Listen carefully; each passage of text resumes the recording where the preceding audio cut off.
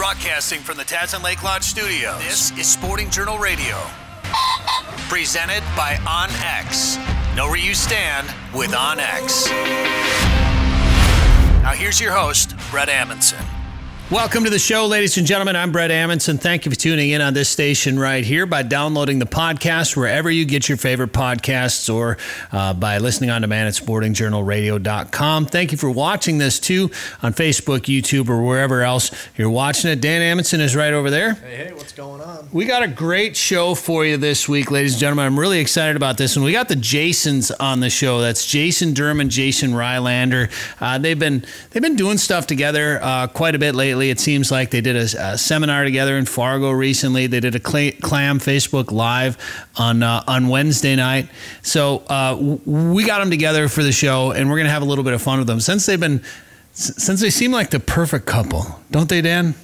Well, they're something. They're two dudes who they're good friends. We'll put it that way. Yeah. So we're gonna have a little bit of fun with them, and I told them we're gonna play some trivia. What I didn't tell them is that it's gonna be the Newlywed game. So we're going to play the Newlywed game with the Jasons coming up later in the program. And we've also got Joe Henry with a fishing report. And we'll get a fishing report from them too. Newlywed games on the podcast exclusively. That's right. I almost forgot about that. So if you're listening to this on the radio show, you're not going to get to hear the Newlywed game with the Jasons. But if you watch the podcast or download the podcast, you'll get bonus content that you won't hear here on the 30-station radio network, Sporting Journal Radio Network. We'll also get some fishing reports, and we're going to talk a lot about Burbot. I like to call him Burbot. I've never heard that one before. El Burbot. So we fish in Saskatchewan with the Savage Burbot baits a lot, the big rubber baits, and we always call them the El Burbot. We're going to tie on the El We're going to tie on the El Burbot for some giant lake trout and pike. So we're going to talk about Burbot and how popular they've become in recent years. And Dan, you've done a lot of fishing for eelpout lately. Like for me, they're more of a bycatch. I don't really target them too much, and I don't get mad when I catch them. Like normally, I'm hoping it's a big giant walleye that I'm catching, and then they tug a little bit different. You start to realize it's not a walleye; it's going to be an eelpout. But they're fun to catch. They look cool. They're delicious to eat, even though most people now that are into catching eelpout generally practice catch and release with them. But they're kind of fun to catch, aren't they? They're a blast. I mean, you say you get mad at when it's not a big walleye. After February, whenever the walleye season closes, you're mad when it's a big walleye because you're sitting out there at midnight, sitting there pounding bottom with your big 3/4 ounce jig loaded with fatheads, and you feel that thump, and here's a walleye, and oh no, it's still fun to catch. But man, those eelpout fight like no other. It's a fun time, and typically it's a little bit warmer. You're sitting outside with friends.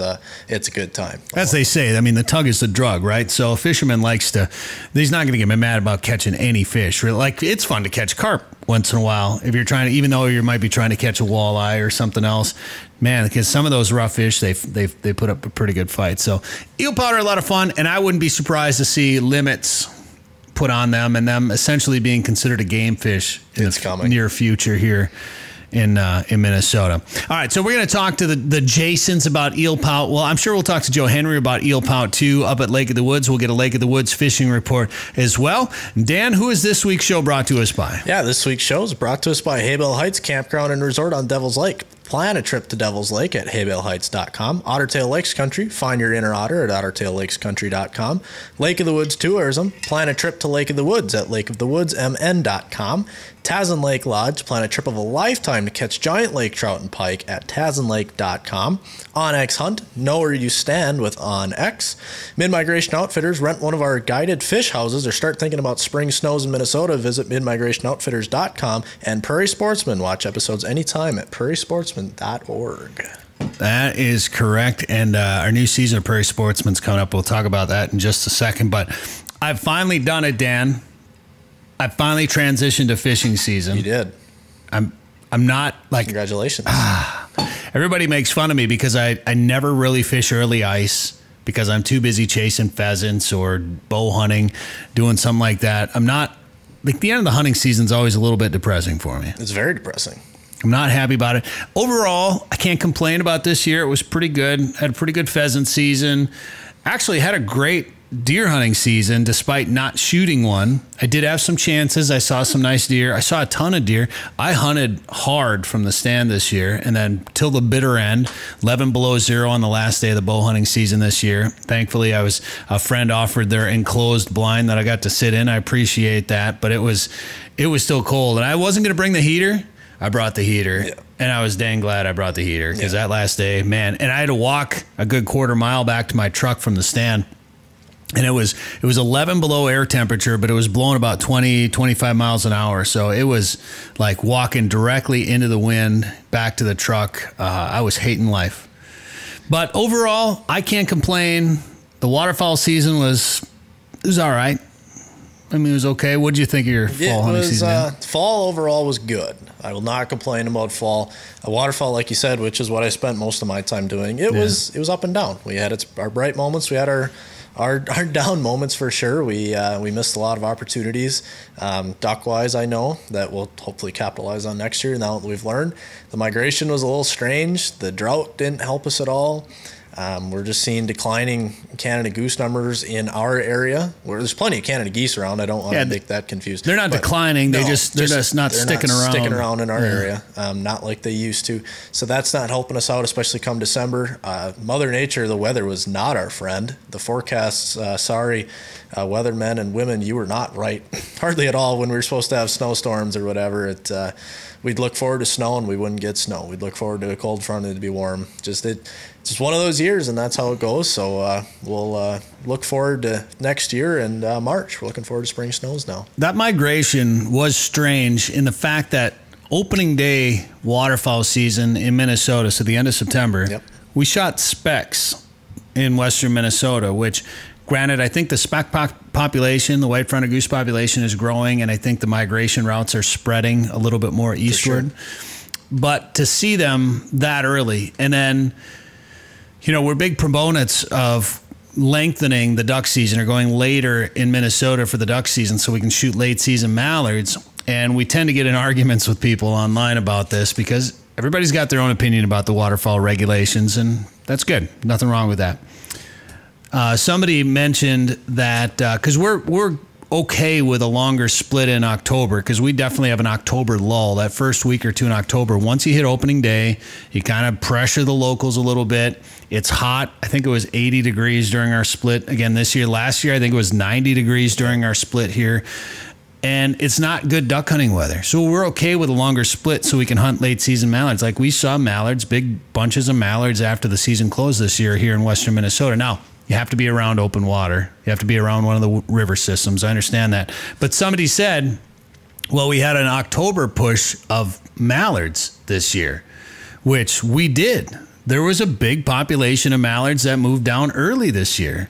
And then there was another lull, and then more mallards came late season in November. But it was a weird, we normally don't see mallards like that in October, and we had them this year. So the migration was a bit strange. Just put that anywhere. Yeah, that's right. The migration was a bit strange this year, but it is what it is, and you can't always predict what Mother Nature and what wild critters are going to do. You just be out there as much as possible to increase your success and your odds. And we went out there with a camera a whole lot this year, filming for this show right here, filming for some other YouTube shows that we do, and of course filming for Prairie Sportsman. In fact, Dan, you filmed a little for Prairie Sportsman this year. Yeah, I sure did. Ooh, I'm way out of focus. Sure. Maybe we shouldn't let you do any filming. It's because I'm not behind the camera that it's going out of focus. That's right. Yeah, I did. You let me stick around the crew a little bit, and it started kind of, I guess, at Lake of the Woods back in July, which that trip was just unbelievable on so many fronts. That's 2 episodes coming from that trip that are going to be very, very cool. Yeah. It always helps to have a personal tie to one of them, especially, and the other one, it's feels personal for just about everybody. Very cool stories coming up. It was cool to go to the boat museum in Alexandria, see some very, very cool wooden boats. Legacy of the Lakes. Yeah, that was very, very neat. And then the prairie. We got to spend an afternoon out on the prairie filming different flowers and the fern holes. The fern holes for prairie. And it sounds kind of weird, but for us who love upland hunting especially, or pheasant hunting especially, it's really, really cool, especially because that was end of August we filmed that, so it was before most hunters typically jump into that prairie. But to kind of dive into the science and a little bit of what goes into that land that we like to hunt and what makes that land so good and so fruitful and why we need to protect it. Pretty cool stories coming up. It's interesting to look at land that you spend so much time in the fall. Yeah. You know, brown grasses or golden grasses or brown leaves or leaves falling off the trees, to see what that prairie, what that landscape goes through throughout the year and how it changes. And that's one of these stories, just talks about the evolution. I don't know if evolution is the right word, but the cycle, maybe the cycle is a better way to say it, the cycle of a prairie throughout the year and how it looks in various stages as different plants come up and bloom throughout the year. Anyway, it's pretty cool. Here is a little sneak peek of season 13 of Prairie Sportsman coming up. The name's Bout, Helly Bout. Max often has a lot to say. Thank you again. This is amazing. Really enjoy going back to the prairie and seeing what's blooming. God planted the horse seed in me from infancy.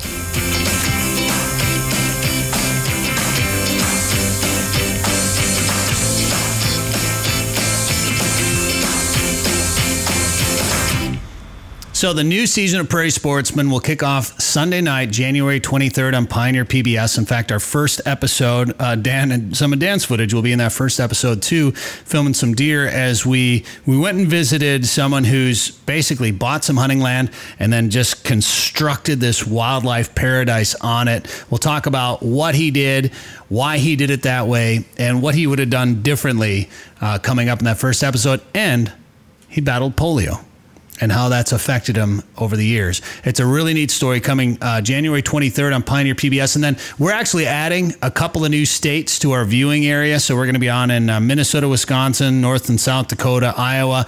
And then we've got a couple new states that we're going to be announcing. So I think Prairie Sportsman is going to air something like 400 times around the region or something in the next year. So wow. The show airs a lot. Wow, that's right. Also on YouTube, Facebook, check us out, Prairie Sportsman on Pioneer PBS. Well, as I said, we've transitioned over to the fishing side of things now from hunting. And Dan and I have been out on the ice a little bit. Dan, what's your fishing report for us? Yeah, well, we've got plenty of ice out here in our location, western Minnesota. Obviously, ice varies wherever you're at. Don't take my word and take it to whatever lake you're trying to fish. It varies very differently across the state, but fishing's been good. And despite the cold fronts, it's been good.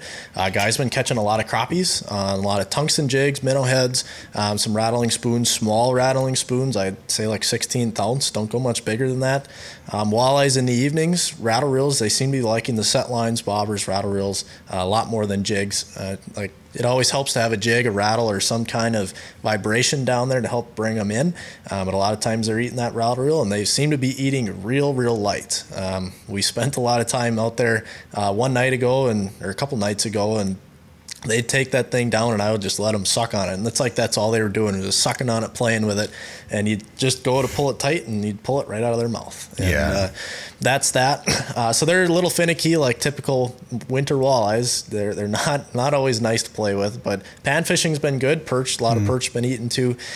So it's a good time to get out there. And we've got trucks and half-ton trucks and tandem axles in our area. But obviously, like I said, that varies where you're at. There's still some trucks going through in places a lot further north than us, like Brainerd, as we saw from Walleye Dan's post the other day. A couple trucks went through the other day on Gull. It's not a pretty sight. Yeah. Be careful out there. Stay on roads or go through. I know people like to do it on their own, but that's the beauty of going through a guide service or an outfitter, is they've generally got great condition reports and they've got a good idea of what's going on out there on the lakes. And we hope those people that were in those pictures are okay. Also, it's winter, and that means a couple of other unique things taking place in the outdoors, including snow sculpting. And I want to congratulate an old friend of mine from Fargo, Jay Ray. He has Jay Ray Carves. He actually remodeled the house that I had in Fargo, redid the kitchen. It's one of the reasons we bought that house, because of the work that he did on that place. He's also an amazing artist. He does a lot of chainsaw carving, including bears and other wildlife. He did some really cool fish work like this one right here. He's also gotten into snow sculpting, and he was asked to help represent North Dakota in the 27th annual U.S. Snow Sculpture Contest. It's going to be in Lake Geneva in Wisconsin, coming up in February. This photo right here is from last year, from the contest in Fargo-Moorhead. That's at the Yumcum Center there in Moorhead, and I'm sure it'll be part of that event. That event is coming up January 29th in Moorhead there. And then he'll be in Wisconsin in February representing the U.S. snow sculpting team. So congrats, Jay. He does really nice work. Pretty awesome. All right. We got Joe Henry with a Lake of the Woods fishing report when we come back. And we got the Jasons, Jason Durham and Jason Rylander. A great interview. You don't want to miss it. It's coming up on Sporting Journal Radio. Looking for winter adventure? Might as well pick a place with over 1,000 lakes. Ottertail County, Minnesota is in the middle of everywhere, offers a simpler pace, and has something for everyone. Find your inner otter at ottertaillakescountry.com. 852 million acres of public land, 147 million private properties, all in the palm of your hand. The #1 hunting GPS app just got better. With hundreds of custom map layers, 3D and topographic maps, you can easily scout on the road or at home before you go. And now you can get important weather details, CWD detection, and even know what crops have been planted where. Get the most trusted hunting GPS app ever made. OnX. Know where you stand with OnX. Now it's time to head up to Lake of the Woods to check in with Joe Henry from Lake of the Woods Tourism to find out what's going on that big lake. And Joe, we shared something into the Sporting Journal Radio Insiders group the other day. It was something from the Lake of the Woods Tourism page. You had gone up there and caught an eelpout, and everybody, I feel like a lot of people like to cut those fish open and see what they're feeding on, and it's a great way to learn some knowledge to figure out what you should use, as far as lures go next time you're up there. But you cut into one and found some interesting stuff in there. Well, and the thing of it is, I don't cut into every fish I catch, but in this case, the gut was so big, the stomach was so big, you knew there's something in there, and it's like, okay, what is this eelpout, been eating? So I cut it open, and what it was is there was actually a pretty darn good size walleye in there, and on top of the walleye, there was a whole bunch of crayfish this eelpout was eating. I mean, this eelpout was eaten well. And you can kind of see if you're watching the video portion of it right now where we pull it out. And, that walleye, I mean, I don't know if it's a 10-inch walleye or what it is, but I mean, pretty good size forage for that pout. Of course, it's a big pout too, How big was the pout? Do you remember? Oh, gosh. I don't know, probably 8 pounds. Okay. So I'm just trying to get a reference on how long, because he sometimes, I think people don't realize how big of forage some of these fish will eat. Even some smaller fish, they'll end up taking down some fish that are much bigger than you'd expect them to. Well, Brett, I tried measuring that eel pout, and after a half a day of trying to get it to straighten out for me, I just thought I'd give up.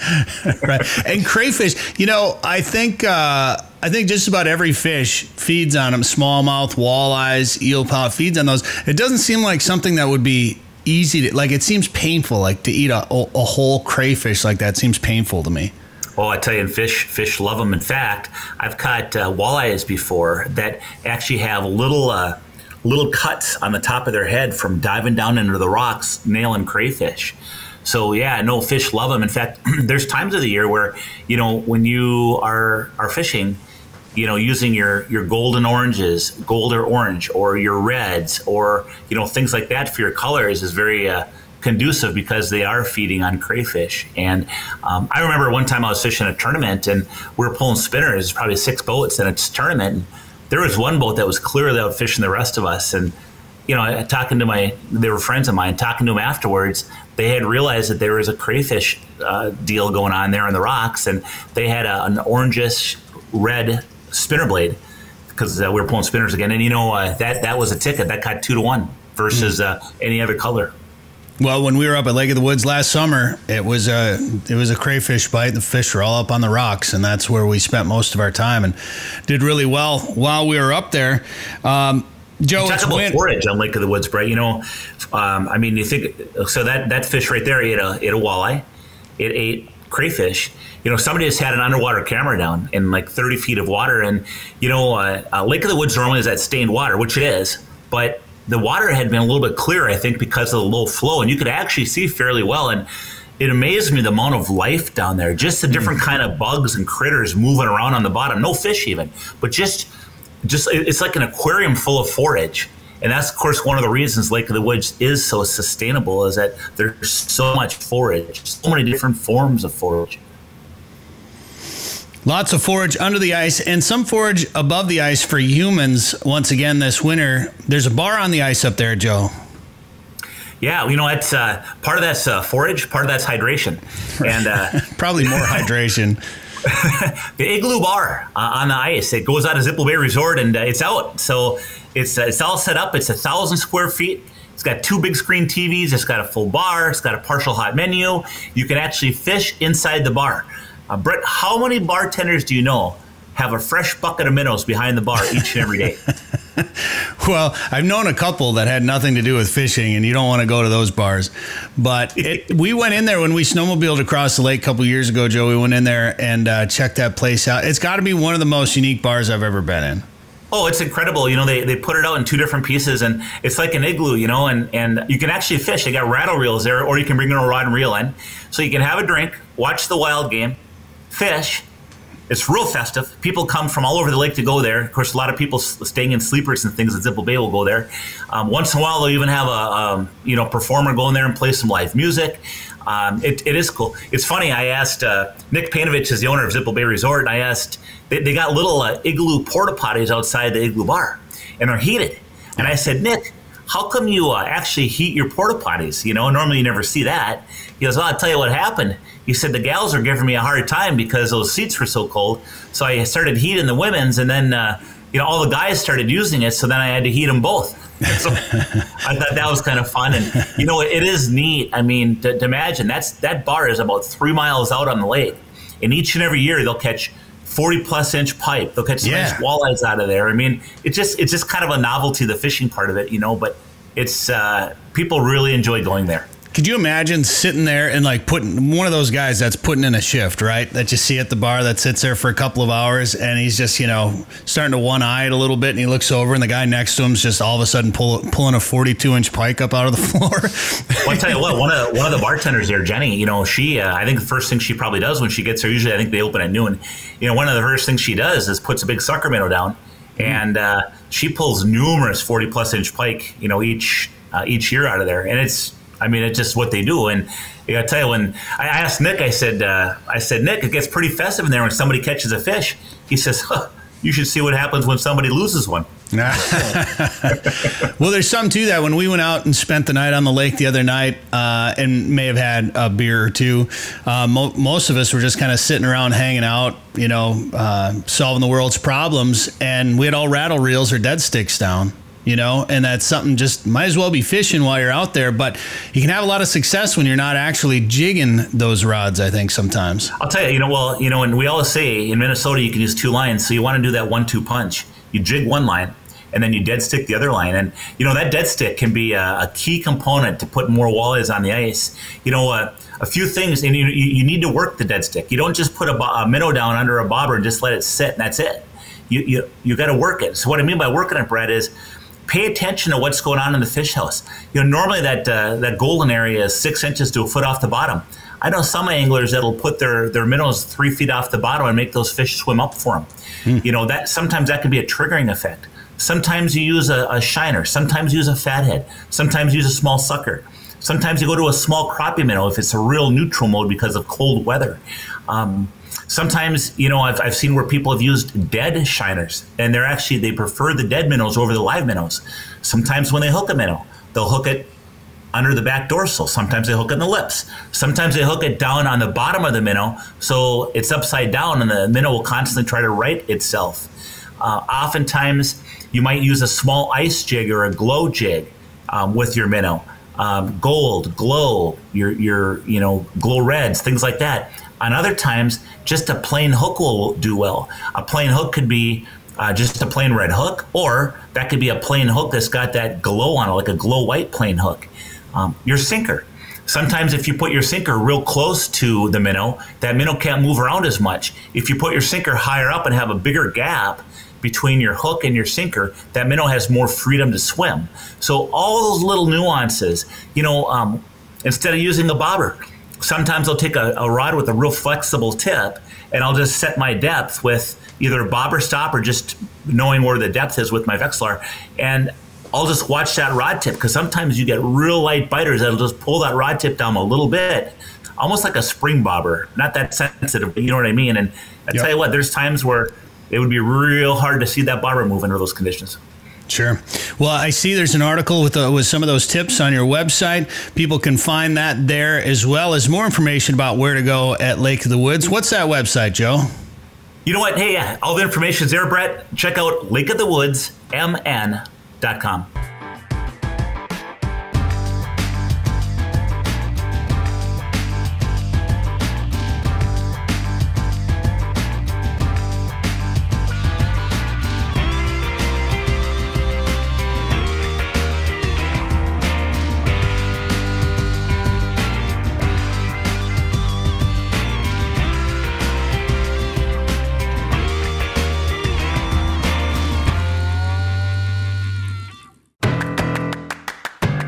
Ice fishing season is here. This winter, plan a trip to Devil's Lake, North Dakota. Not only will you have the chance to catch their legendary perch, but this year, Haybale Heights has been catching big walleye after big walleye. And they're doing it from a mobile, comfortable snow bear. No matter how cold it is outside, you're warm and toasty on the inside. Learn more and book a trip today at haybaleheights.com. That's haybaleheights.com. I think it's a perch. Took line pretty good.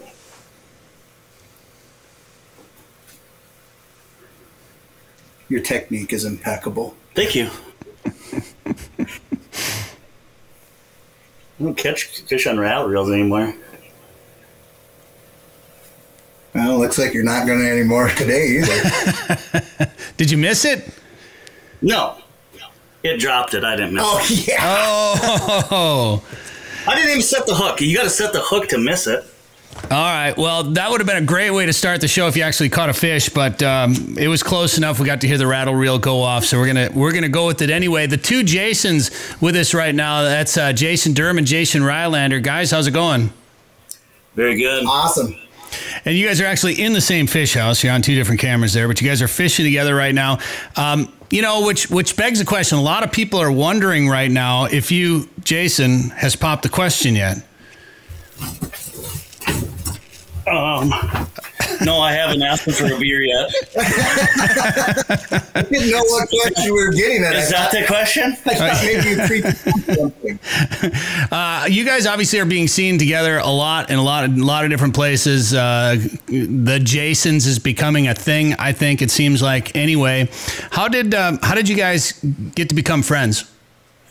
Do you want to answer? The internet. It matched on Tinder, or no? We knew of each other. We knew of each other on Facebook, and we had followed, what escapades we were each doing. And he invited me to go out eelpout fishing. I honestly wasn't really interested. I didn't want to do it, and he kept begging. And when we went out the first time, we just connected on so many different levels, and we had a great night catching burbs. And I was addicted to eelpout ever since then. And I don't want to say we've been addicted to each other, but we spent some time together. And, obviously, eelpout or burbot are going to be a big part of this conversation, and we'll get to that particular species of fish here in just a little bit. But let's just back up for just a second now. Jason Durham, of course, you've been on the show a few times. You're a teacher. Jason Rylander, I'm going to call you. What do I call you? Call you JD and JR or J1, J2? How's this going to work? Yeah. Let me tell you what you can call him. There's a few things. You can call him J-Ry. You could also call him the Reverend. Because a lot of people don't realize this, but Jason is an ordained minister. I know that may shock a lot of people, but he's available to host weddings, puts the fun back in funeral, anything like that. He's available. Did you get ordained? Are you like the online church ordination that you have to do every year? Have you kept up with it? No, mine was a lifelong deal. You have to renew your local piece. Oh, that's what it is. Yeah. Yeah, and I've never had to do that. I had a couple of weddings lined up a couple summers ago. I had a runaway groom. Oh. Oh boy. And then I was going to do another friends, and they got antsy and went to the courthouse, and I never ended up doing theirs. But I am lined up for one this fall, so I'm excited to help out some friends there down on Leech Lake. Well, I kind of want to ask about the runaway groom, but based on that look, maybe we shouldn't ask for that story. That's probably not good. Okay, so Jason Durham, you've been on the show, of course, before, and you're a teacher. We know that. Jay Rye, I think this is your first time on the show, isn't it? It is. It is. Right, Thanks for having me in the program. You bet. So we didn't really know what you did, so we did a little bit of research on you. We found out a few things about you. You like PBRs. You hate shirts. And you have a healthy obsession with Burbot. Is that accurate? Well, the Pabst thing is kind of come and gone. I played that card. I still do enjoy it, but I come down with gout so bad I hardly drink beer anymore. Gotcha. And I haven't been able to get Royal to wrap my boat. Well, that's what I was going to ask. Was that because I saw an Eelpout picture with a can of PBR? Obviously, the boat. You had the boat wrapped. I remember when that went up for sale a couple of years ago. That was going all over the internet. That was a big deal. And I always wanted to ask you how that came about. Was that a deal with Pabst, or were you just a fan and said, I'm going to wrap my boat with that? Or how did that come about? I met the regional sales manager, and for whatever reason, we hit it off. He liked me, and I kind of just jokingly said we chatted multiple times, and one of the times I was like, yeah, we should wrap my boat. It'd be free advertising for you up here in northern Minnesota. And he's like, that's a great idea. 8 months later, he called me, goes, still want to wrap the boat? I found somebody to do it. Here's a couple of options, and the rest is history. I had a Pabst boat, the Pabst can, we called it. You know, the thing about a wrap boat is they're pretty cool, but all of a sudden people quickly find out where you fish all the time. Yeah. But I didn't mind. None of my spots are very secret anyway. Sure. How many guys came up and asked you for a beer? A few asked for a beer. A lot of pictures at the boat landings, though. Lots of pictures. Guys wanted pictures with the boat.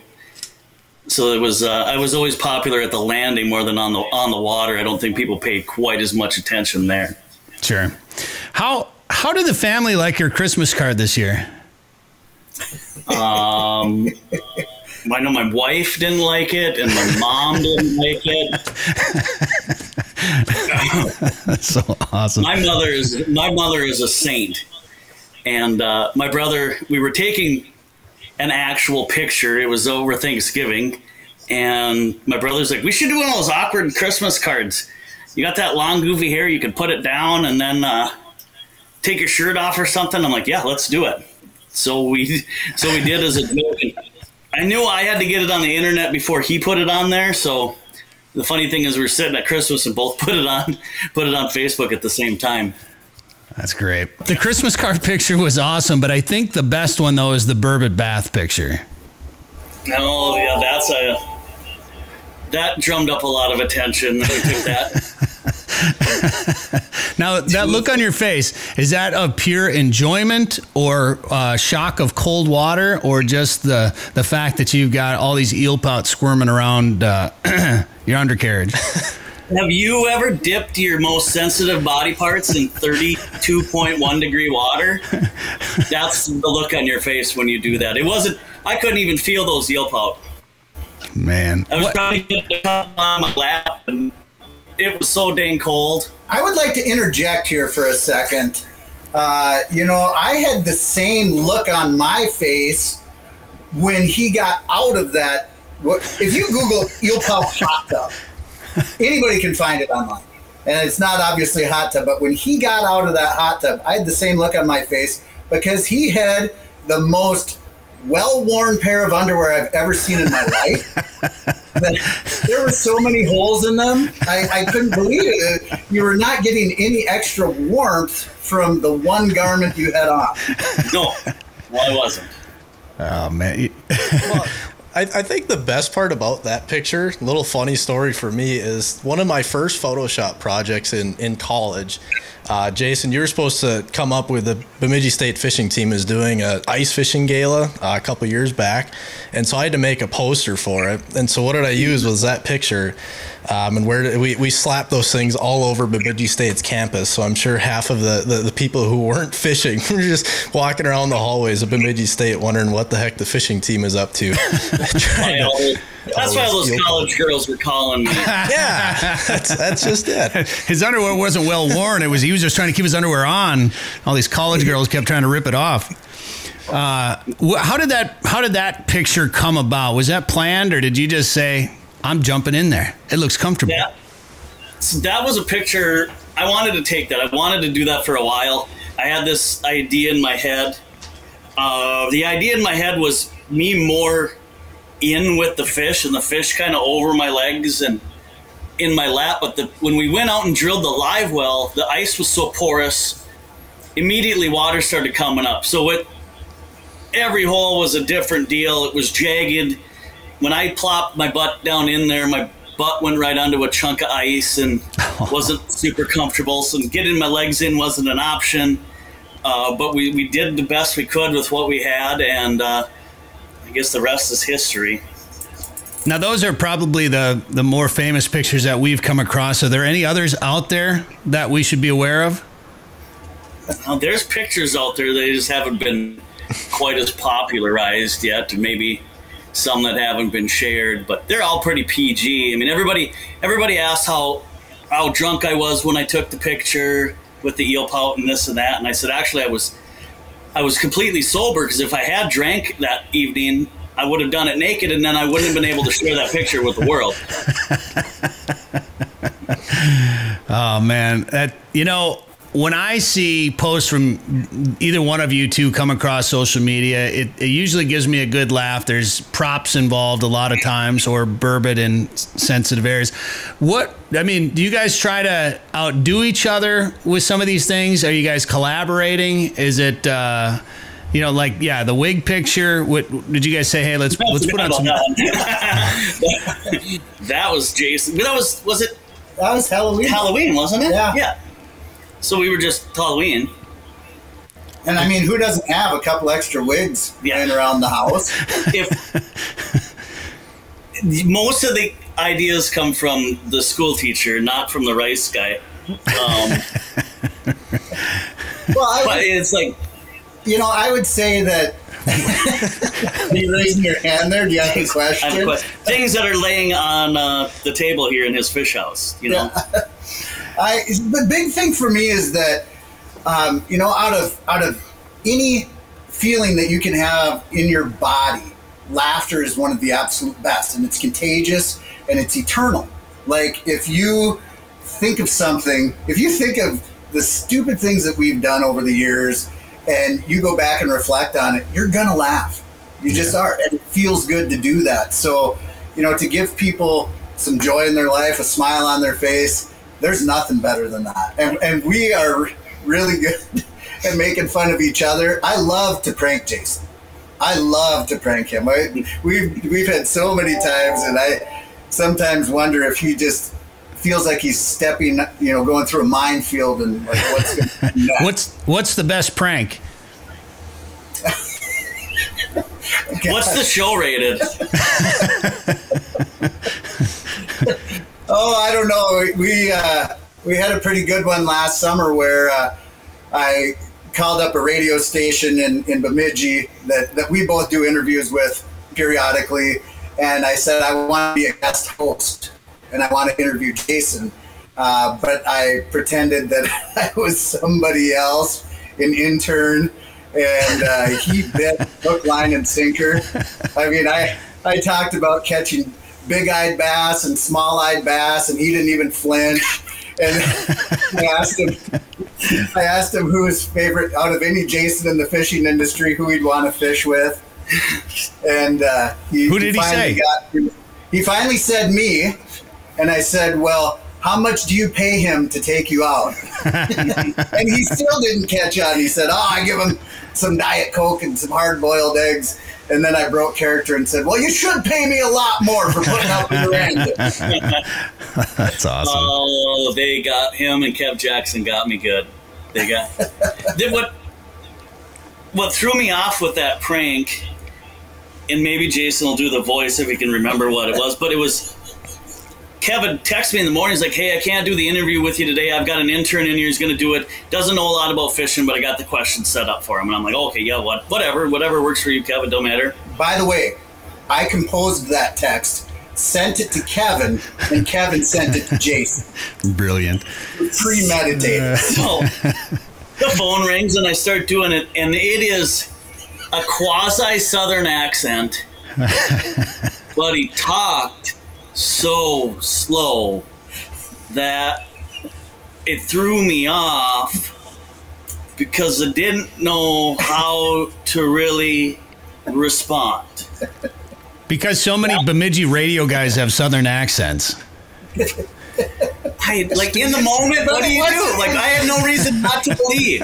Everybody that heard it said, Jason, how didn't you know right away? Like, everybody said, as soon as I heard the voice, I knew it was Jason Durham. As soon as I heard it, and I go, no, you didn't. You only knew it was me because you knew it was me. Otherwise, it's pretty good. It's a pretty good accent. Did you get one of your better ones? Did you get them back?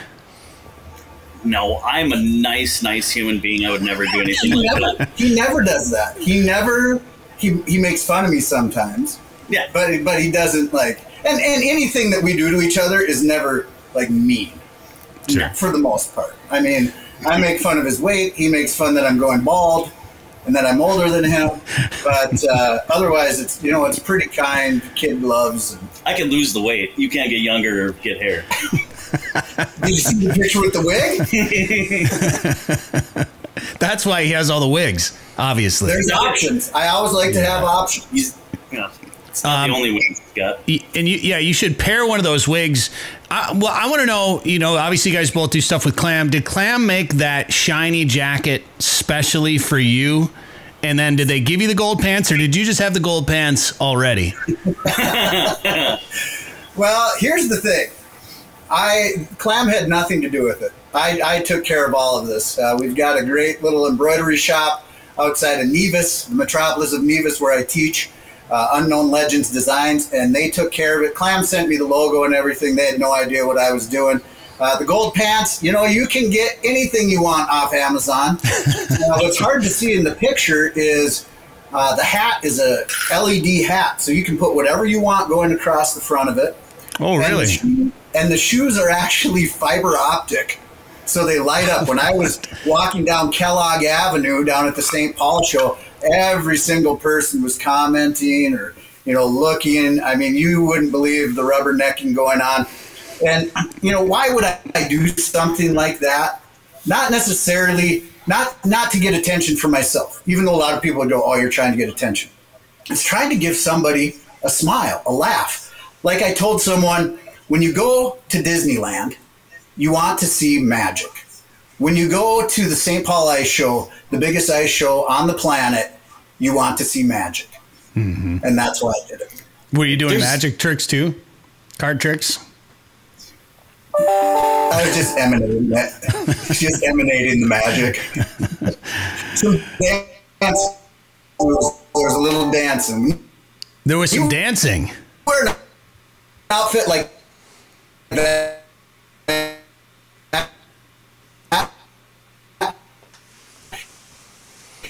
We're losing you there a little bit. You have to. You. Yep. And we you can guys there? Yeah. All right. You were cutting out on us there, so I think we got you back now. But last thing we heard is that can one of you guys silence your phone or?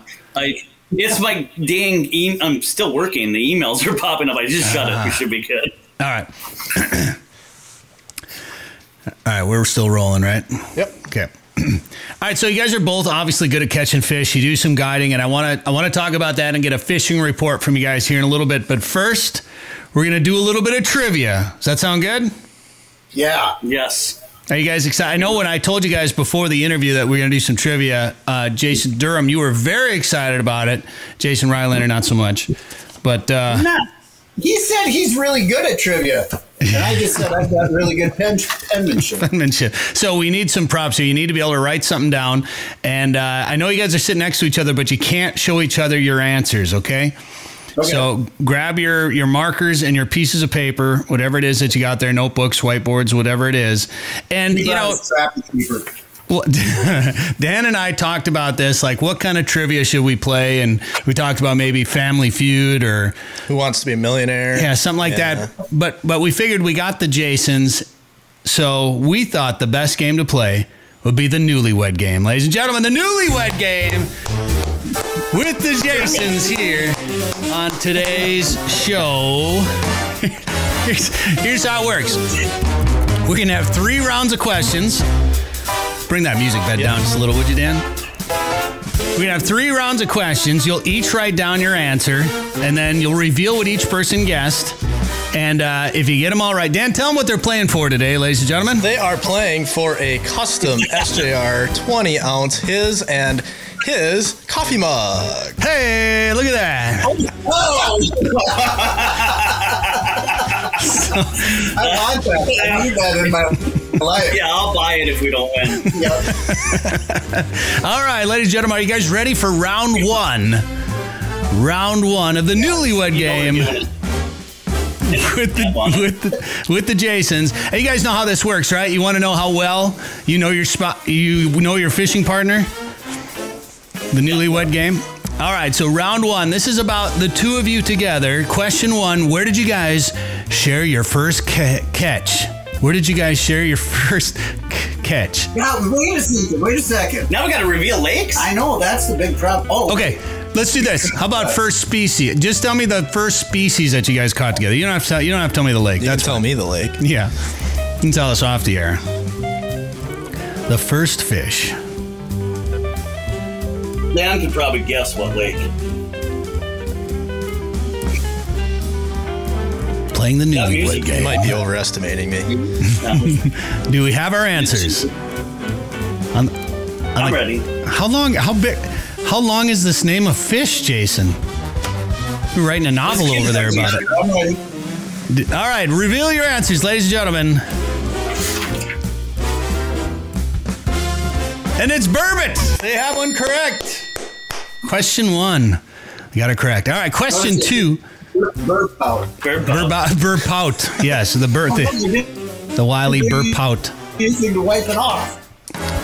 This is the Newlywed game with the Jasons. Who is better in boats? Who is better in boats, ladies and gentlemen? Boat control? No, just in boats. In boats? It could be boat control. It could be a better angler. It could be quieter. It could be more helpful. Could be a better storyteller.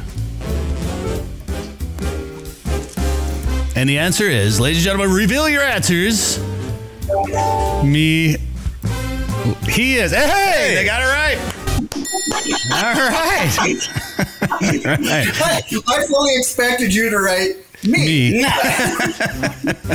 All right. We got 12 of these to get through. All right. Here's number 3. Oh, okay. Who is most likely to be late to the landing? Who's most likely to be late to the landing?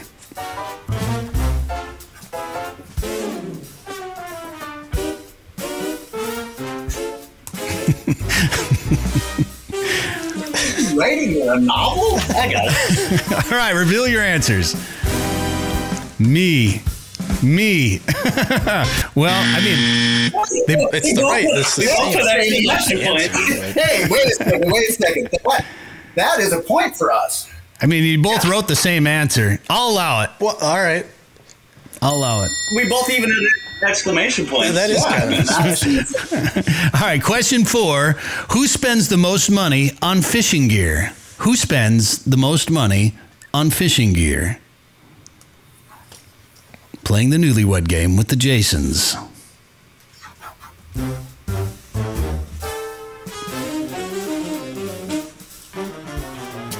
And we have it. All right. What are your answers? Me. Durham. Hey, they're 4 for 4. All right, so round two. Round two is going to be a little bit different. This one will focus on Jason Rylander. So now we need to know how well Jason Durham knows Jason Rylander. Are you guys ready for round two? Here we go. Yes. What is J. Ry's favorite colored jig?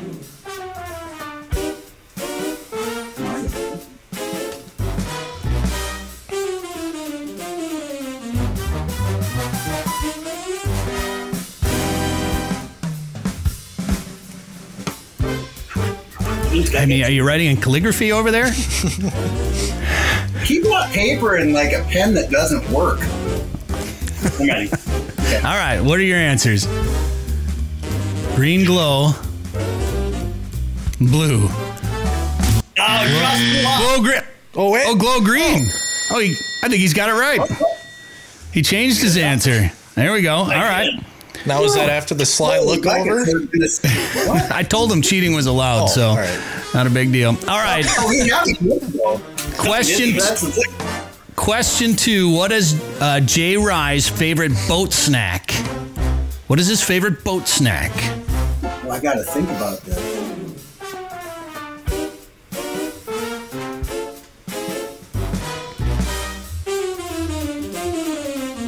This is a tough one, bro. My goal was to stump you. I think you might have. Are you guys big boat snack guys? I know some people.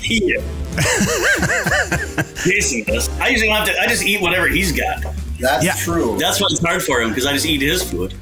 I rarely bring snacks when I hunt or fish, but I know some people that are very serious about it. Yeah. I'm very passionate about it. All right. What are your answers? Cheese, coffee. Fried cheese. But it was the best boat snack I've ever had. He fried cheese in the boat. It was snowing out, and we were frying cheese. It was amazing. How did you fry the cheese in the boat? How did that work? I have a little butane burner, a single burner, and my boat's got enough space that I just set up a little kitchen in the back. And fried some cheese. Yeah. It was like a brick. It was amazing. It's called bread cheese. You should look it up. It's incredible. Yeah. But you only had it one time in your life. Yeah, it was that good. It's the most nicest thing you've ever done for me. I went with the cheese that you eat more than once. This is like the Newlywed show where they start fighting. I'm going to fight you after. That was the goal. Question 3. What is Jason Rylander's dream fishing destination? What is his dream fishing destination? Ladies and gentlemen, the Newlywed Game with the Jasons.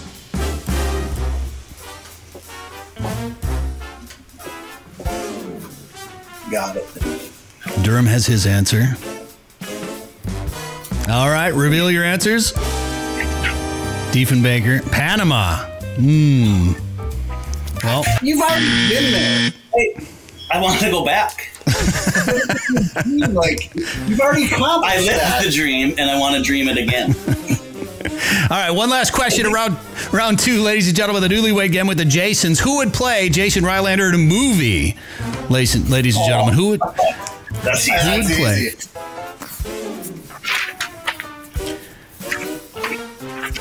I kind of feel like we might have this one too. It's who he's going to say, but it's not who I want.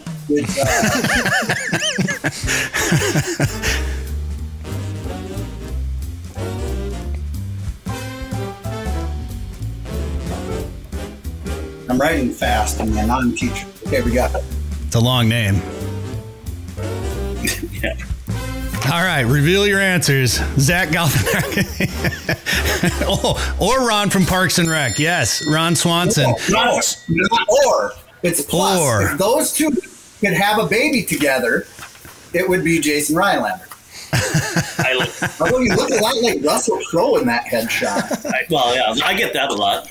So we kind of figured it'd be Zach Galifianakis, actually, and Dan did some Photoshop work there. He actually that's a real picture. He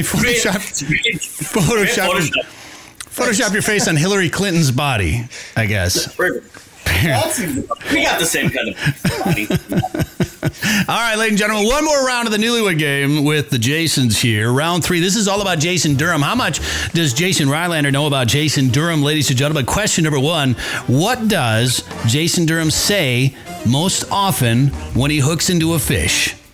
Ladies and gentlemen, what does Jason Durham say most often when he hooks into a fish?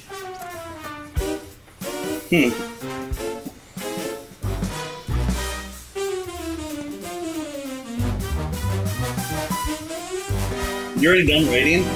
No, I'm wrong. I have a lot of practice at it. I practice writing every day. All right. All right, reveal your answers. There's one. This is awesome. There's one. They got it. All right, round 4 going well. Question 2. What is Jason Durham's go-to presentation for walleyes? What is his go-to for walleyes? The Newlywed Summer or Game. winter? Let's go summer. Okay. Summer. We probably should have done winter since it is January. Winter, but we like to think of summer. Yeah.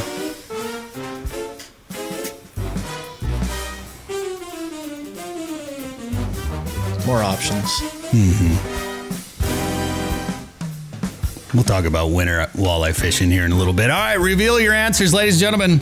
Live bait rig and that counts. Rig and crawler. There we go. All right. All right, question 3, round 4. What is Jason Durham's dream fishing boat? What is his dream fishing boat? That's easy. Super easy. You think he's fishing in it? Yeah, he probably is. Maybe, yeah, well, all right.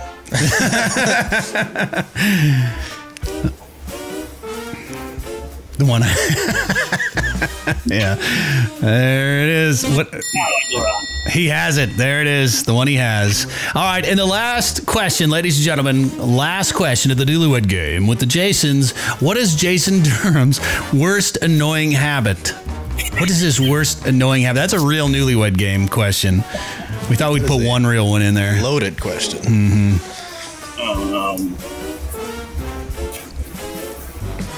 Will they still be in the same ice house after this question?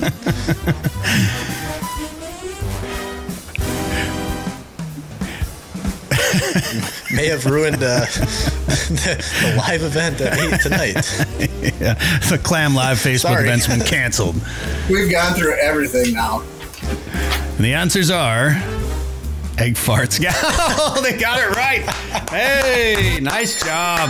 You guys can stay married. Congratulations. The Jasons for playing the Newlywed Game today. We're going to get you the matching set of his and his custom Sporting Journal Radio 20-ounce tumblers featuring this picture right here. Congratulations, fellas. Yeah, do you have a supplier? I do, as a matter of fact. Obviously, going to want to order. Yeah. Okay, we'll get you some. No problem. Thanks, guys. All right, I want to talk eel powder, burbot now here with you guys as we continue this the show. Now, I think they're really cool fish, and I remember not that long ago that people were still freaking out about them. Oh, they wrap around your arm when you pull them up. They're throwing them out on the ice, letting them die. Rough fish, they hate them. They're ugly, whatever. But in recent years, they've become obviously much more popular. The popularity really is exploding for these things. People are guiding for them. People are targeting them out there. Dan's been out there on the ice chasing them around quite a bit. Castling fish. In recent with so much of that discussion, they've gotten so popular. That discussion about having limits on them in Minnesota has begun. Jason Rylander, when did you first become interested and really start to like that fish? I want to say 15 years ago or so. It was before my son was born, before I was married. I was out on Lake Bemidji fishing with some buddies. We were walleye fishing and I caught one jigging. And it was a 6, 7, 8 pounder. It was a big one. And I was like, that was incredibly fun. It fought harder than a walleye. And I want to know more about these. So I started doing a little bit of research, go back out on Bemidji, fishing in in March, I think it was, early March, and I run into Matt Brewer, and that's how him and I met. Oh, okay. We struck up conversation, started fishing eelpout together, became friends. Now I'm guiding for him, and I took everything that he would share with me, and he got me in with the big nasty spoons. He knew Adam before anybody else would. Heck, Adam was hardly even selling them at that point. And then I just took it to a whole nother level. I really got into it and started exploring lakes and asking anybody I could, like, have you ever caught, like, where have you been catching eelpout when you're walleye fishing and this and that? And they're like, oh, everybody shared information because nobody cared. And now I've got to know like, Tim Humphrey over there on Cass Lake's been guiding them for forever. He's been a great resource of knowledge. And, just soaking things in like a sponge, reading any article I can find, researching just the species in general and some of their habits and what they do, and a whole lot of trial and error and a whole lot of gas money. And it was a fun adventure. I mean, I still enjoy the hunt and going out and trying different lakes, but it's always everybody likes big fish. So I'm always going after big fish. So there's a lot of local lakes that I'm not necessarily fishing a ton anymore.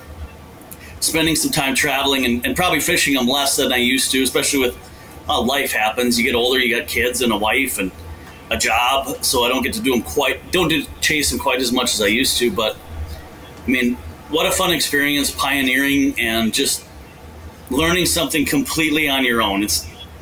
There wasn't articles, there wasn't episodes on TV about eelpout. It was go figure it out, and it was an incredible experience. And I got to do a lot of it with this guy. Yeah, it still is an incredible experience. I mean, and it still is pioneering. We got to help the DNR out with a study on eelpout that really they had no information on the species. And when we say we got to help out, it wasn't like we were wearing lab coats or anything, but we got to catch the fish and help catch the fish and watch the whole process. And there were other anglers that got to do that too. And then just talking with other anglers too about the importance of that fish. Like, a lot of people don't realize their role in the ecosystem. People think of them as this, swampy, shallow water creature. They compare it to a dogfish, because they have a lot of physical similarities. And in reality, eelpout have very stringent clean water requirements. So if you would have a decline in water quality, that would be the first species that's affected. So as a landowner or as a conservationist, as an outdoors person, wouldn't you want to know if you were seeing that type of decline? So those types of studies, when we were helping out with this study, it was a pretty sizable chunk of money that was dedicated towards studying eelpout. And when I would tell people about it, some people would, be upset. Oh, there you go. There's another example of the DNR wasting our taxpayer dollars on this junk fish. But it's not. It's an important species. And now you're starting to see this shift in how people are treating the fish and how they're respecting the fish and seeing it as something that's fun to catch, good to eat, although even that part has changed where people are being, very much more conservation minded in how many they keep, because it's not just this endless resource. I was surprised at how much catch and release has really taken off for that fish, because they are good to eat, and they weren't, there's no limits on them in Minnesota. They weren't regarded as much of a game fish for a long time, but the sport fishing aspect has really taken off. And I know I would have conversations with Dan when he was up in Bemidji going to school up there, and they'd be targeting these fish. I'd be like, man, did you cook some of those up? They're good to eat. And he goes, no, we always put them back. I don't think you guys really ever kept any, did you? I think I ate one. Yeah. I ate it and it was good, but I felt the need to not ever do it again because it's fun to watch them swim back. Well, of course, and I'm a big proponent of catch and release, there's no doubt, but I also love to eat fish. So, I have no problem, like, say, walleyes going from 6 down to 4. I have no problem with that, or even going down to 3, really, for that matter. You keep a couple. I don't I don't like to free. I usually eat it before it makes it to the freezer, so I don't feel the need to go out and have to catch a limit all the time. And for some of the trophy fish, like when I go up to Saskatchewan, all our big fish, of course, always go back, or for that matter, any big fish that I catch anywhere always goes back. So I'm a proponent of that, but I've been surprised at how much catch and release has been involved with the Eelpout guys. I think there's anglers that are keeping some for a meal, and with any fish, heck yeah, have at it. There is no limit. And that's the one thing that makes me nervous is it's getting more popular. The best time to fish them is pre-spawn and spawn. So, there's that ethical piece of it too. But, there's nothing wrong with keeping a couple of those 3 to 5 pounders and taking those back straps from the tail and eating them. On a normal year, I might catch 300 eelpout. Let's just make up a number. I keep and clean 4 a year, probably, 1 meal. What? Most of the time, I'm not getting home until 1 or 2 o'clock in the morning. This is all cheese, and that's what I'm getting. Looking at your physique, it's way more than 4 years. Well, I think fish is healthy. I probably don't eat enough fish. So, do you guys think that they should be putting limits on those on Eelpout, Minnesota? I've been working with the DNR on that through my connections at Linder Media, Jeremy Smith and Ty Shadeen, and have been involved in several emails, surveys, questionnaires. I had one phone call with, I don't even know who the person was, just kind of asking me questions. And so I've been doing my part, and I know it's coming. Yeah. I think but it's not you don't just flip a switch. I mean, I think it's got to go through legislature. I don't even think the DNR, I think all the DNR does is recommend to legislature, and legislature who sets that stuff. I mean, because it's a law. So there's a lot of hoops to jump through. And the other species in the conversation was Tullaby, Cisco. Yeah. They're talking about putting limits on those too, because they're the popularity and with Cisco numbers depleting in some certain lakes, they want to start protecting those as well. And those are good to eat too, and surprisingly good to eat. I think a lot of people don't realize that, just how good table fare they can be, and also fun to catch too. And I've seen people in recent years start to guide for tullaby and even whitefish too, kind of a different species to target out there.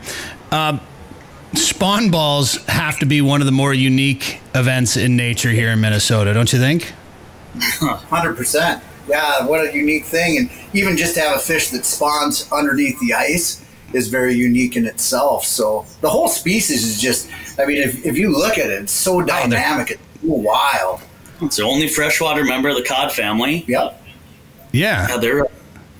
I've been able to watch a few spawn balls. I mean, some internet videos where they got them actually on video. But I don't own one. And we noted in the Newlywed game, I don't spend money on fishing stuff, so I don't have a live scope. But my friends do, and I was able to watch some spawn balls on live scope, which was pretty awesome to watch. Crazy. And learned a ton watching that thing on some behavior. That's some secret stuff that's for another podcast. But just some of the behavior aspects of what they do when they're doing that was a really cool experience. I think they're fun to catch. They always trick me. I always think I'm catching a big walleye until they fight them for a little bit. Then you can tell that there's a difference there. But when you're fishing for walleye and you catch a burbot, sometimes it's a little disappointing, but they're still fun to catch because they tend to be good fighters and bigger fish. And I think they just look cool. I just think the coloration on them and what would you call the ventriculation? Would that be the right word for it? That's a big word. I don't even know what that word means. I know in lake trout they've got the lines. I know eelpout have kind of some similar markings. Anyway, I think they look like pretty neat fish. And then just like the history of the oil, like up on Lake of the Woods, the oil that they used to take from these fish in medicine. Liver oils. Yeah. Wasn't it? Yep. Pretty neat fish anyway. So if you guys aren't targeting burbot as much right now, what have you guys been fishing for lately? Yes. Hey, really, I've been chasing everything. Everything. Kind of interesting. Last week we had some pretty interesting weather with temperatures down to, I mean, I have a picture on my truck of -40, and we got 22 inches of snow all within a couple days. I had guide clients here from Missouri. Oh, boy. So you're talking about 100-degree temperature differential, and they're all in it. They came up and ice fished the first time in 2018. They just love it. After that first time they went, they had me buy them ice armor suits and boots, and so they're geared up for it. But boy, talk about troopers when you hit that negative, 30, 40 degrees, and they still want to go out. That's dedication. But we've been chasing panfish, pike, walleye. We have fished burbs. We went over to Leech together with those clients. Missouri. Yeah, Jason invited me with. That's awesome.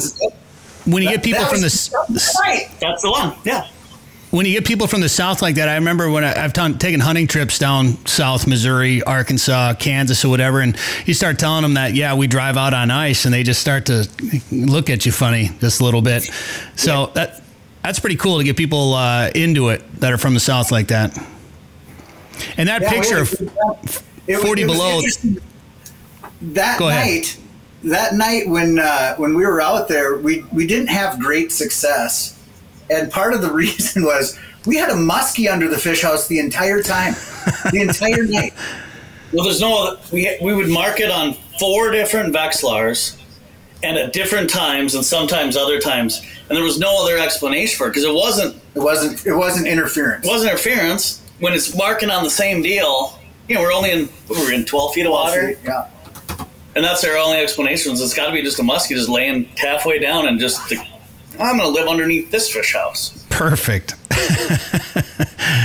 Man, so that 40 below picture, I think that was, you did the hot water, throwing the hot water up in the air in the video too, in that same post, right? Yeah. I think Dan might be able to find that. So I was going to ask you how ice and or snow conditions have been. So maybe while Dan plays this video, he can tell us what the lakes are like up there. Well, it's kind of interesting because we got a lot of snow, but it's really, really light. So, we don't have a ton of water on the ice, but there's some. You're still able to drive around a lot of places with trucks, but I also don't recommend it because, you take one truck out and it does just fine. You take another truck out and now you're buried. So don't blame me. But the big thing with going out anytime in the winter, you always have a shovel. You always have a jerk strap because, you're going to get hung up at some point out on the lake. And, I've learned over the years that even if you have 2 people going fishing, take 2 vehicles, take 2 trucks. It makes it so much easier than trying to dig one out, together. Right. Just put that tow strap on there and yank them out. It's just so crazy to me because like the northern half of Minnesota's got so much snow and it's been so cold, but the southern half of Minnesota, we've been pretty cold down here too, but we just don't have the snow. Like we got trucks and tandem axles out on the lake, some of the lakes, of course, and 16 inches of ice or something like that. So we've that snow, man, that's a killer when you get that much snow up there like that. Well, we actually only have 15 or 16 inches of ice here. If you get up to like Red Lake, even in the Bemidji area, you get a few more inches. But snow is a necessity for us. Because for our tourism, snowmobiling is such a huge thing. Even cross-country skiing, that outdoor aspect of it, of the economy, is so big when we don't have snow. It really puts a pinch on some of these businesses. So we want snow, but just later. Right. Let's get a bunch of ice first. Yeah. You guys, I think, was it Fargo? You guys did a seminar together over there, fishing seminar? Was it the Fargo show this year? Have you guys done them together like that before? And what was this one about? Have we done one before? Did we do? Well, St. Paul, you just had me come along for the ride. We did, but it was virtually the same one. That's pretty. We called Jason named it Panfish to Burbot and Bluegills to Burbot. Bluegills to Burbot. We talked about bluegills for about 4 seconds and then just went right into gills. I said, well, Jason, how do you like to fish for panfish, for bluegill? And he goes, I like to use a tungsten jig and some light line and, maybe a waxworm or maybe some plastic, and that's how I catch bluegills. Let's talk burbot. That was it. Yep. You can watch it online. It's pretty it's pretty brief, a brief conversation about panfish. It was kind of a brief conversation about eelpout. We kind of talked about nonsense for most of it. We didn't have, it was online and they were putting it over the speaker, but we only had about 4 or 5 people in attendance, and I think we knew most of them. So we were able to get Joel Nelson up on the stage and interview him a little bit. And we, as Jason spoke to earlier, we would sure like to make people smile and get them laughing and put us on stage. You asked for it. Well, I think if you go online though and look at that video, it's gone viral.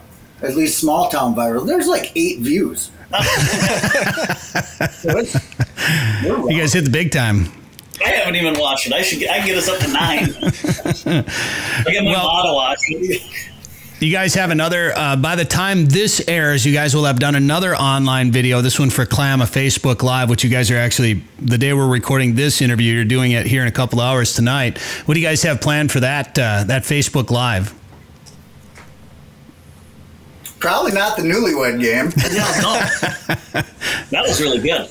Well, the cool thing about doing the Facebook Live with Clam, and they do it every Wednesday throughout the ice season, and they have different pros that come on, is it's very, very interactive. So people that are watching are just constantly asking questions. You can't answer them fast enough. So we could have an agenda of what we want to talk about, and it would be difficult to get to that.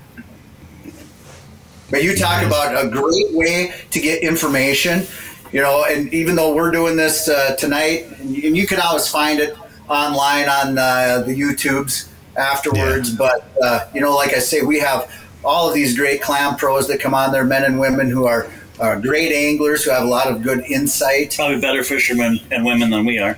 Oh, for sure. 100%. Should we take over so they can just type questions for you in the chat tonight? Is that how it's going to work? Should we put in some Newlywed question games during their Facebook Live tonight? I've got several text messages today from several people. Are you sure you want to share that and let me know you're going to be on? And they're threatening.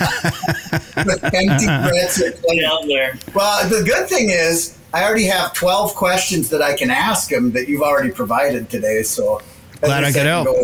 My backup plan. And I've already written the answers down. So I want to ask you one more question about burbot. And maybe this could have helped you guys when you had that muskie under the ice there. Have you guys ever used a burbot style bait to catch big fish? Because Savage makes some, I think 10-inch and 14-inch. Yeah, here's a video I did up in Saskatchewan a couple years ago, and our lake trout up there just go bananas for these things. The pike too, but that's a lake trout. That's not the small blue one, is it? It's a 10-incher. So that's a small. The smaller ones seem to work better for us because if you watch how this lake trout approaches this, they come up and actually eat it from the side. And I think what ends up happening on those bigger ones a lot of times is when they eat it from the side, they miss the hooks. So the smaller ones with the hooks, I think a little bit closer, we end up hooking up a little bit more because it's interesting how they approach. And he'll come back up and hook up here in just a second.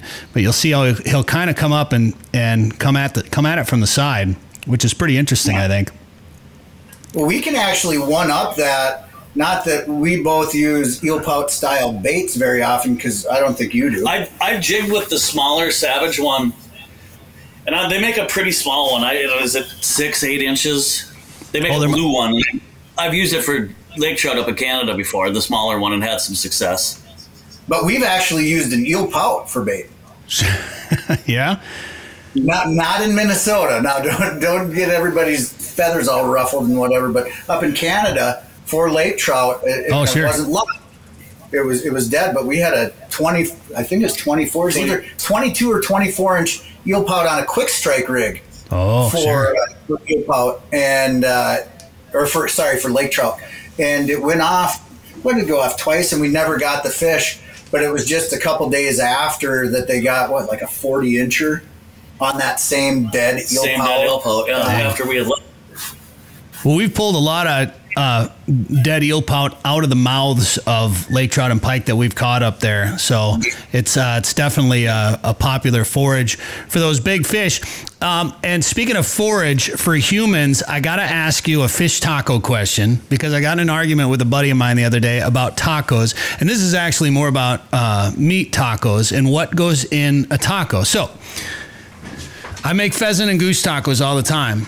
And I'm not really a huge fan of lettuce, so I don't usually put lettuce on my tacos. So generally my tacos are, you know, some sort of tortilla shell. I usually do a soft taco. The meat, some cheese, and some taco sauce. Now, everything else to me just gets in the way. The meat and cheese, what else do you need, right? Well, my buddy argues with me that that's not a real taco, and I want to get your professional opinions. You could substitute fish for the meat, for the protein if you want, but what makes it a real taco? You mind if I start? Yeah, why don't you interject? I'm in the food business, so I'm talking to chefs all the time, and I'm a regional sales manager for a rice company. Your taco is a very Midwestern white cotton panty taco. That's all right. I like those too. And it's a taco, and to each their own. If that's my taco, I'm putting everything on it except black olives. I want onion. I want jalapenos. I want taco sauce. Tomatoes, the meats. Probably some more peppers. Some more meats. But not rice. That makes it a burrito, doesn't it? Yeah. In a burrito, it might. Cilantro. I think I'm a cilantro fan. Yeah. I think cilantro makes a good taco. I would add cilantro, but I get beat up over my tacos. But if you go to any of the fast food Mexican restaurants and order a taco, what are they? It's meat, cheese, and lettuce and sauce, right? So has Taco John's been lying to us all these years? You get what you pay for. I think a taco is whatever you want it to be. If you say it's a taco, it's a taco. Yeah, I think. All right. You don't have That's to. the nice thing about tacos. When you make them at home, you lay out ingredients, or you have like a taco bar, right? It's like a Bloody Mary bar. You put what you want in it. It doesn't have to come to blows over tacos.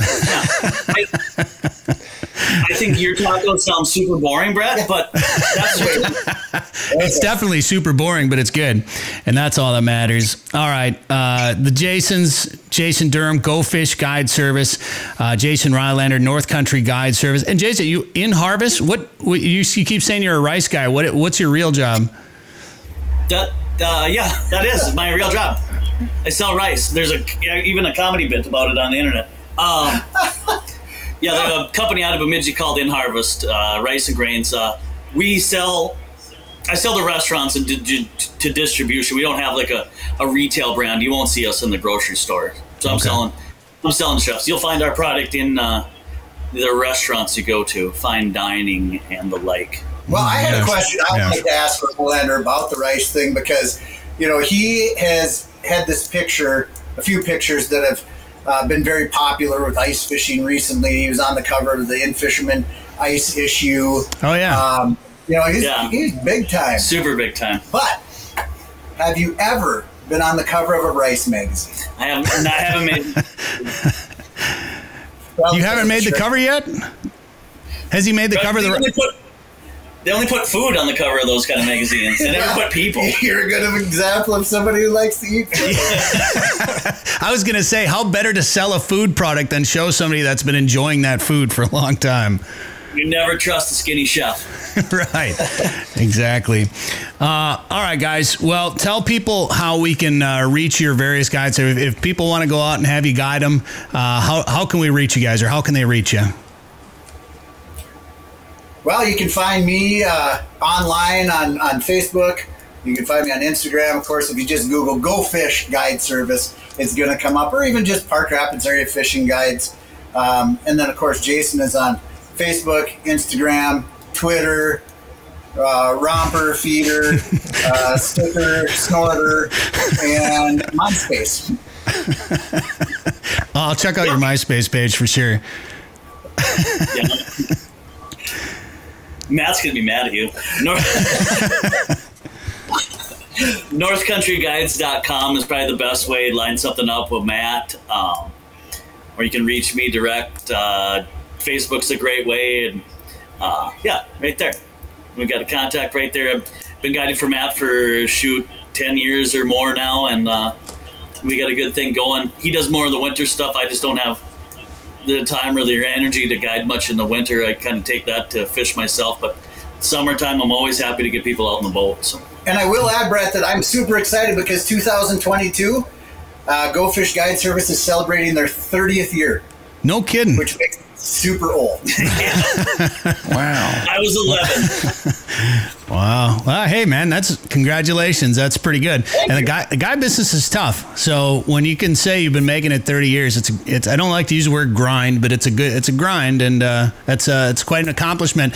And Jay Rye, I'm going to talk to your rice company because we have a picture for the cover of the Rice magazine. We've got a great photo that they wouldn't even have to pay for a photo shoot.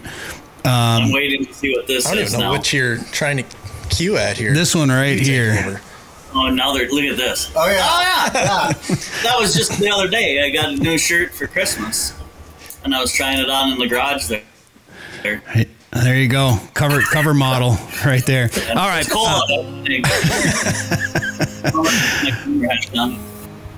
Well, this has been a good time. Gentlemen, I appreciate you jumping on with us here from the Fish House. Good luck with the Facebook Live tonight with Clam. Jason Durham, Jason Rylander, thanks for being on the show. Appreciate it. Sporting Journal Radio is a division of Macaba LLC. If you've got a question, comment, or story idea for us, send us an email. Go to sportingjournalradio.com. While you're there, you can learn how to advertise on the show and visit our store for hats, hoodies, coffee mugs, and more. Go to sportingjournalradio.com.